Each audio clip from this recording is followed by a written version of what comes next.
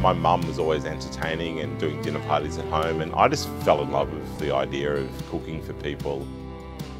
My name's Gilmore. I'm the executive chef here at Quay Restaurant and Bennelong across the road in the Opera House. It's been my life and it's been an incredible journey.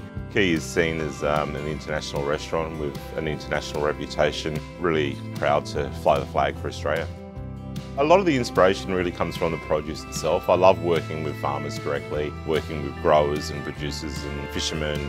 You know, when you see something really beautiful, like a really beautiful product, you want to honour that product. How does it work? What flavours are going to go with it? How do you lay the textures? What we do, I think, with food in Australia is really special. We've created our own style of cuisine, and it's through our multicultural city that that cuisine has been born.